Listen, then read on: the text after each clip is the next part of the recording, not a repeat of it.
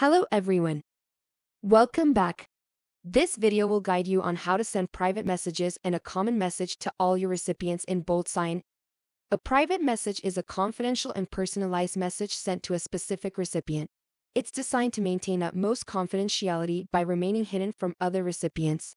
This is especially useful in situations where you need to communicate sensitive feedback, trade secrets, or discuss legal matters. Now, let's talk about common messages.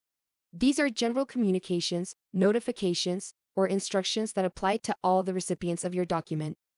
Let's consider a scenario where a project manager at a software development company and his team has completed the analysis of the project requirements and the preparation of the proposal. Now, he has reached the phase of sending out the final contract to our client for their signature. In addition to this, he also needs the internal manager to conduct a thorough review and provide their approval by signing the contract. To ensure that the process runs smoothly and efficiently, he will be sending specific instructions to each recipient involved through private messages. This will help to maintain clear communication and ensure that everyone knows their role in this important stage of the project. Let me explain how to do that in detail. To start this process, the first step is to access the BoldSign application page. Here, I'll click on the Create New button. Then I'll opt for Create New Document, which takes me to the Prepare Document page.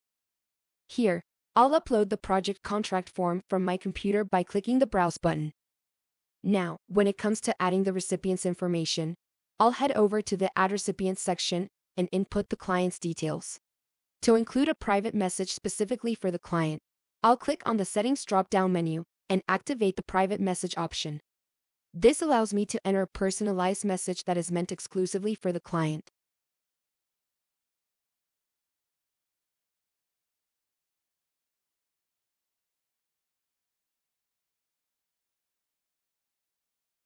Moving forward, I will enter the details for the internal manager.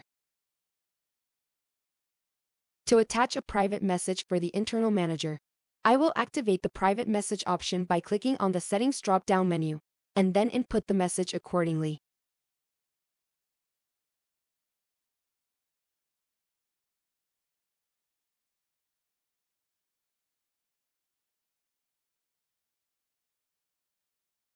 Since the internal manager is required to approve the contract before the client, I will also enable the signing order option and arrange for the internal manager to sign the contract in advance of the client. Now, I will scroll down to the Document section. In the Message field, I'll enter a common message intended for both recipients.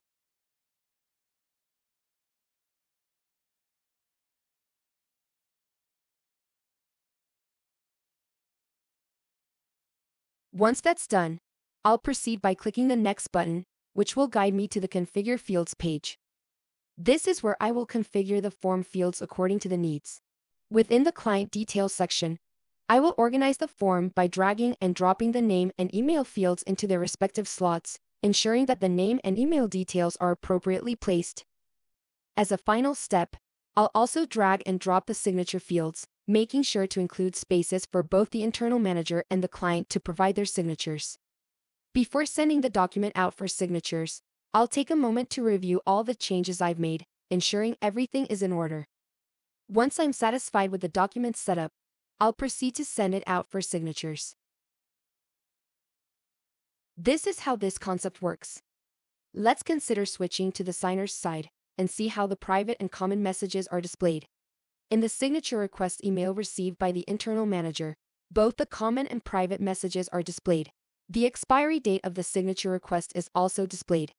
When I click the Review and Sign button, I am navigated to the signing page where the private and common messages are displayed. Similarly, the client will receive their unique message along with the common one in their email and on the signing page. That summarizes the significance of private and common messages in a signature request. If you found this video useful, don't forget to hit the like button and subscribe. Thank you for watching and stay tuned to our channel for more BoldSign tutorial videos.